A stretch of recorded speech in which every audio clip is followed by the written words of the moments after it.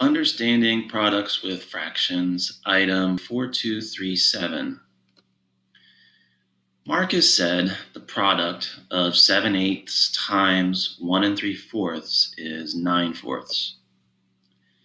How can you tell that his answer is wrong? All right, so Marcus is wrong. Can't say that he's right, he's wrong.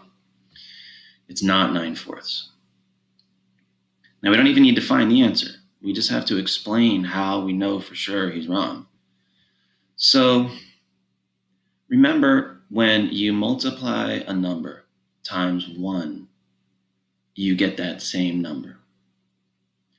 But if you multiply a number times something less than 1, you get less than the number you started with.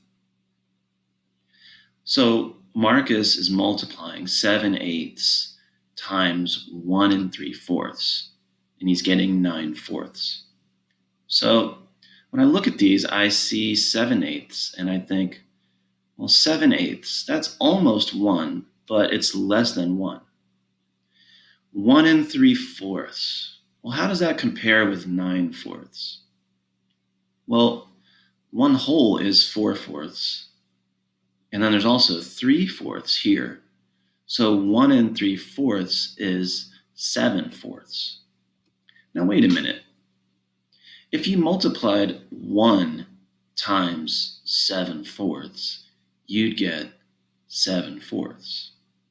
But Marcus is multiplying a number less than 1 times 7/4, and he's getting more than 7/4?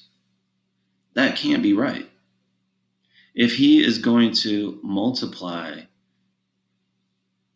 a number less than 1 times 7/4, he should be getting less than 7/4. Now remember, when you're dealing with fractions and you see the multiplication symbol, you can replace it with the word of, and it makes sense.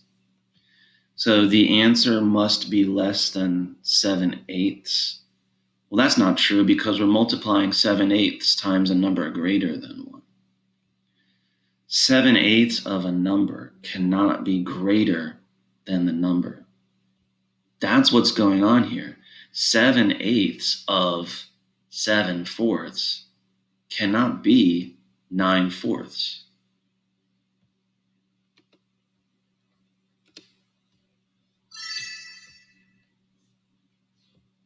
You are correct.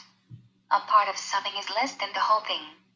When you take 7/8 of a number, you get less than the number. The large rectangle had 40 squares, and 7/8 are shaded.